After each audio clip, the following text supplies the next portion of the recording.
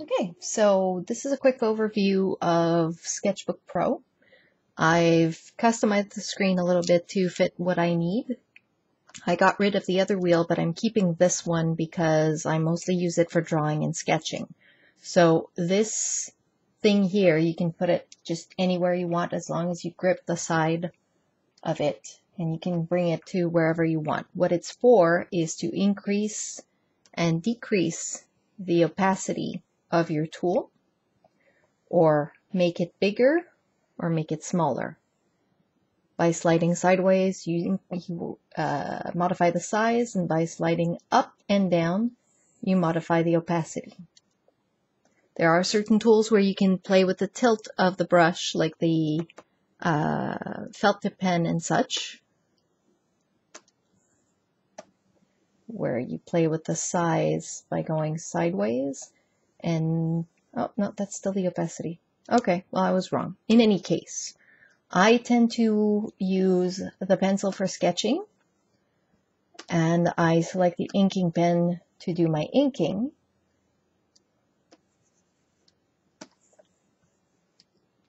Okay, and usually leave my inking pen bigger than the pressure I usually use.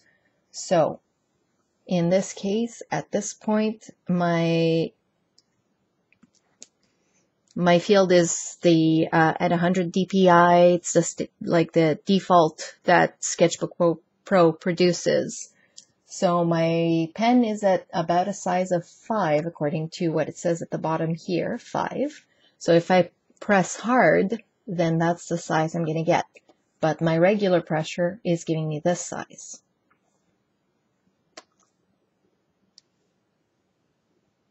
All right. Pressing hard, pressing lightly. So, at the bottom here is a lagoon. The lagoon is basically where you get most of your tools. So there's a toolbox here that is there by default. You can turn it on or off as needed. You want it on again, you just click on the tool down here. This will toggle the color editor, which you can also turn on and off with the menu option up here.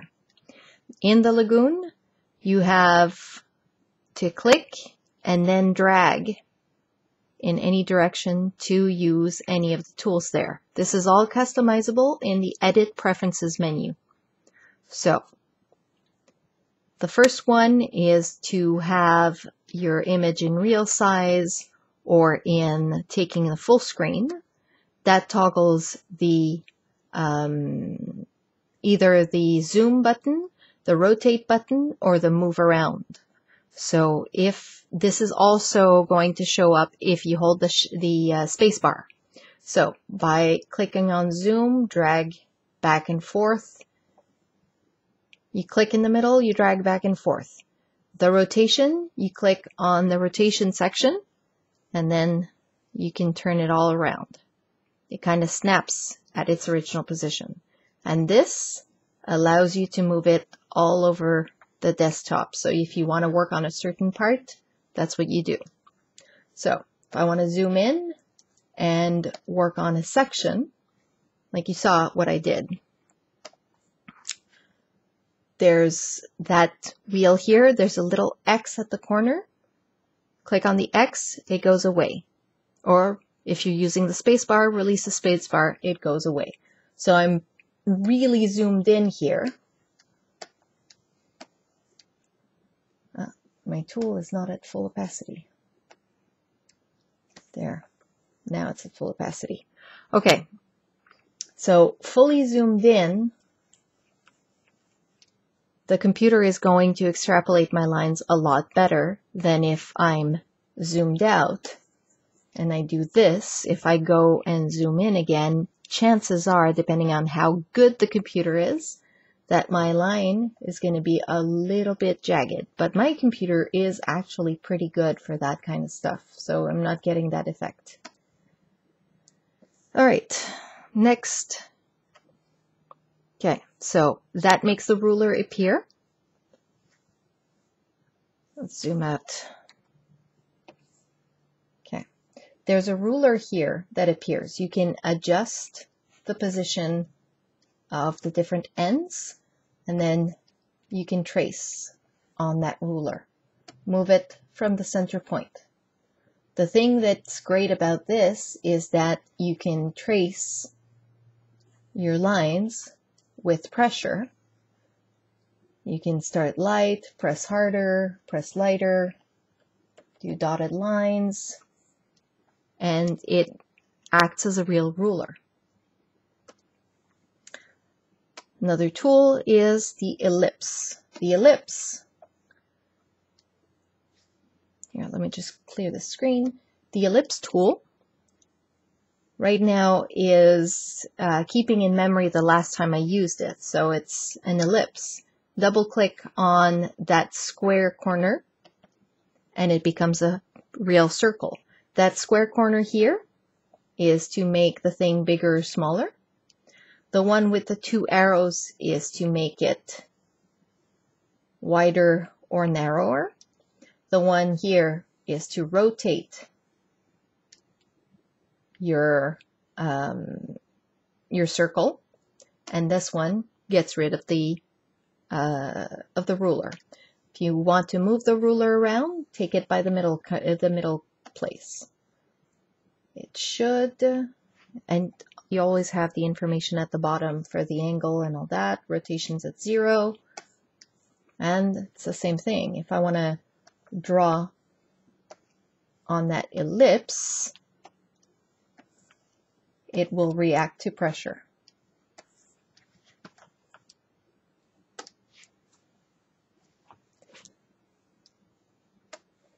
What else? There are tools that are called symmetry tools. Let me delete that. The symmetry tool allows you to put a mirror line anywhere on your drawing. Whatever you draw on one side appears on the other side in mirror. So this can be useful if you're going to be doing character design, where you want your character to look the same on both sides. Speeds up your drawing time. Make adjustments on both sides. Really handy that way. The sub-menu allows you to turn on and turn off the other symmetry tools.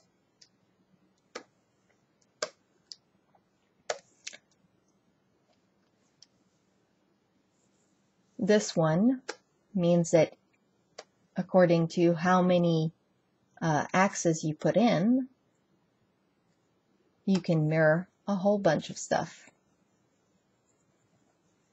Look, it's a spirograph.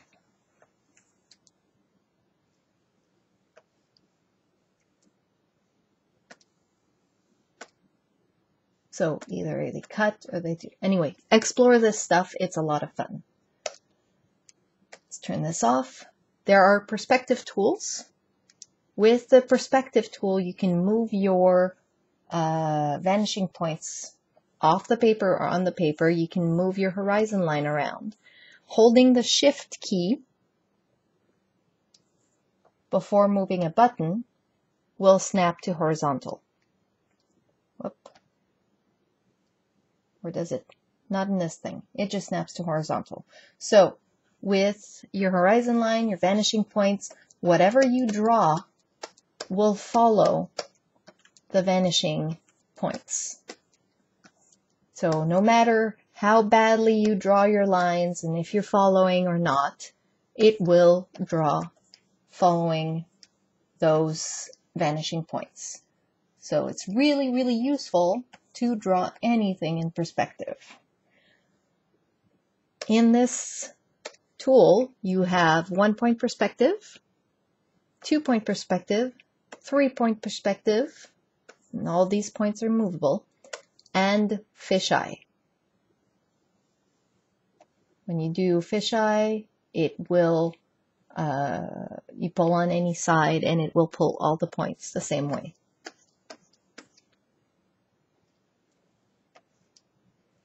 Okay, next, turn this off. This is the line stabilizer. So the higher this number, the more it will try to correct your line. So it makes a drag. The lower the number, the more faithful it will be to your pencil marks, but it can also make a line that's not really nice because it's recording every single one of your movements instead of just extrapolating. Mine is set at about 40 because that gives me, okay, yeah, I turn off mine, but if I turn it on, I've got it set at about 40. That's if I really want to do a nice line that's got a nice curve to it and very clean, but I usually turn it off. The one next to it is if you're going to draw circles, it will fix your circles. Draw an ellipse and it'll fix it automatically as long as you kind of draw it right. Draw your circle closed. It doesn't correct all of them, but it does correct several of them. And of course, drawing lines or drawing squares, drawing circles, or doing connecting lines. This is a lot less organic though. These menu buttons here, let's turn this off. Turn on your layer panel, your tools, your colors, or your Copic marker library. Turn these on just when you're doing color, otherwise, whatevs. Back in the Lagoon. Pencil, airbrush. I've changed it for the inking pen. It's usually on the paintbrush. Eraser. Switch to previous tool. So all of these are there. You can use them. There's basic colors put on the color wheel. You just drag, click in the middle, drag it to the color you want. So I'm drawing in black, click in the middle, draw it there. Drawing in gray, click in the middle, drag there. Green. So these colors are also customizable. The one at the bottom, transparent, is an eraser using the exact same properties as the tool you're using. I like to go between the black and the transparent when I'm doing inking because that way I get a really nice sharp erasing when I'm doing when I'm fixing things. One at the bottom here is for your selection tools, which are also up here.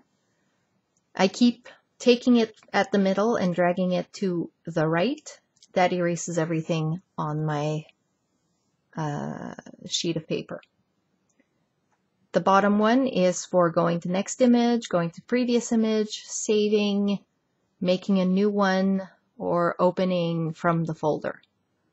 So just go to the next one, go to the previous one. You can also do page up, page down, and that allows you to go through all the images in the folder. So if I open, nope, I don't want to save this. I'm gonna go into Head High, Character Designs. No, I'm gonna go in the Scenes. And let's take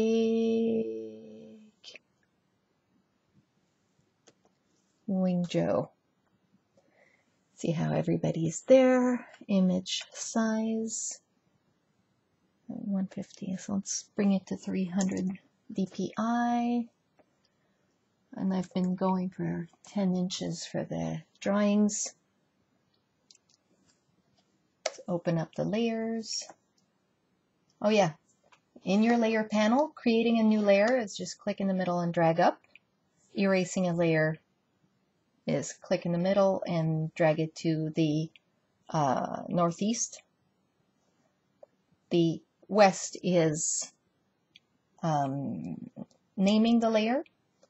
And then you can merge all layers or just merge with the one at the bottom. So merge all layers is southeast. south is merge only to the one layer below.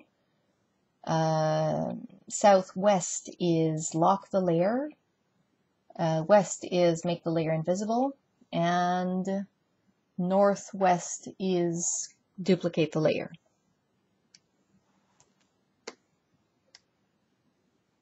What I really love about this program is that there's very little use of buttons. It's really good to be able to just draw directly and just manipulate everything with the drawings. So what I'll tend to do is zoom in to the character, make sure I'm on the right layer, that I've got the right tool and the right color.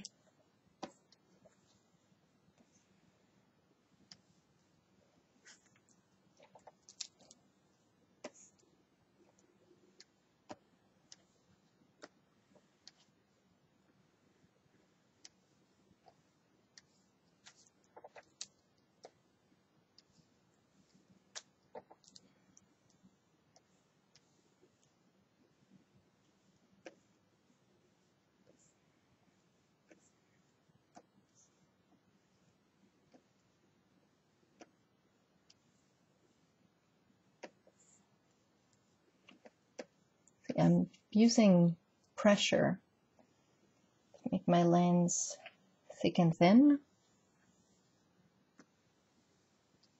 First, making the lines, the bottom a little bit thicker, as the light's coming from here.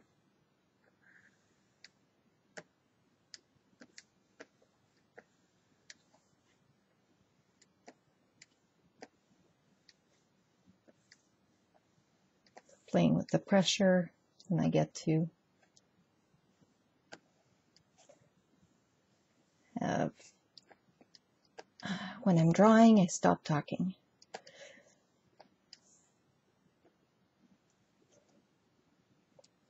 Okay, I don't like the snow, so that's one of the examples of going down, getting the transparent line here so that I can fix. I can fix and get back to my black.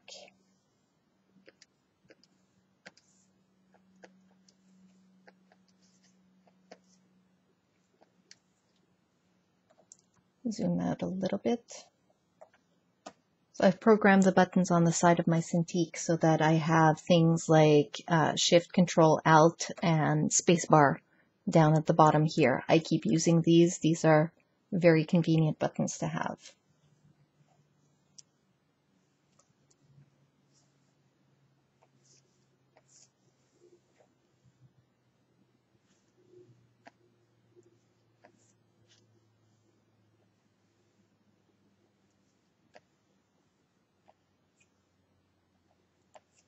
Yeah. Sometimes I will just come and adjust the line like such.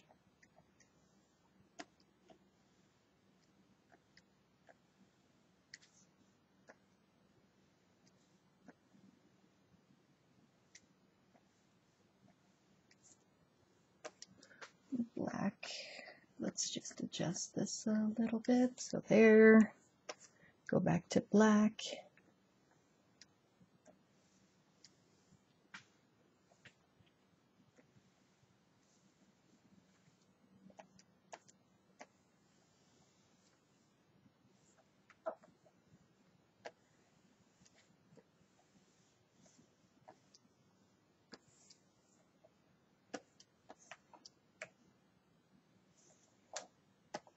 Zoom in.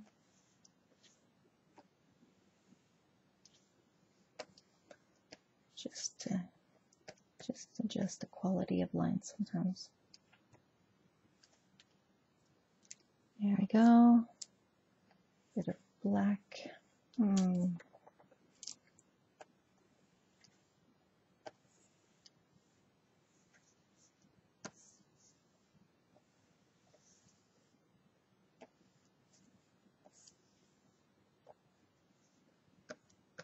Bit more black there.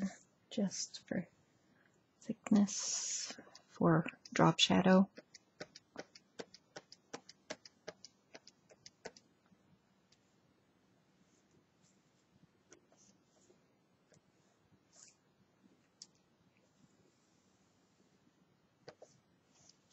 Yeah.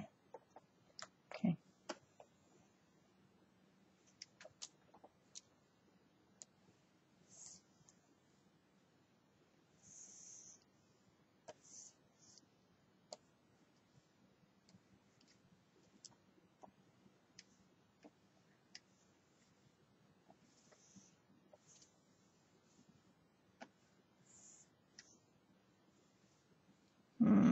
Don't like this bottom line here.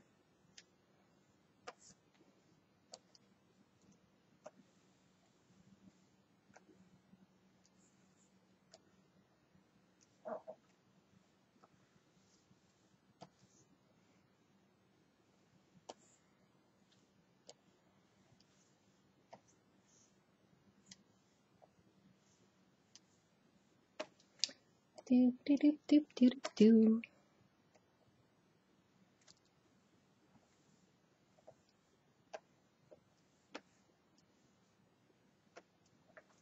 So there you go.